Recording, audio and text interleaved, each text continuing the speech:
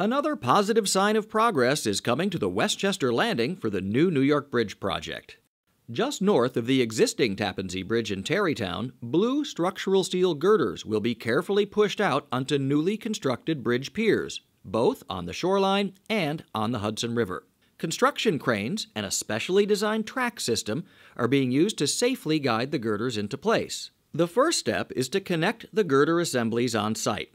Individual girders averaging 100 feet long are brought in and placed on the tracks, then connected into 3 girder assemblies by steel cross beams. The girder assemblies are then slowly pushed forward on the tracks, and additional girders are added. The longer assembly, which will ultimately be more than 500 feet long, is again slowly pushed farther out. A temporary support beam and cable system is erected to stabilize the 700-ton assembly for the placement operation. Extra safety measures are being taken when the girder assemblies are carefully pushed out over the Metro-North Railroad Hudson Line, south of the Tarrytown train station. The girders are placed on the new bridge piers over the train tracks only at night and never when passenger trains are running below.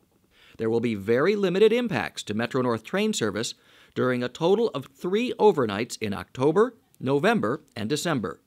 Passengers can rest assured every safety precaution is being taken to keep them safe during this operation.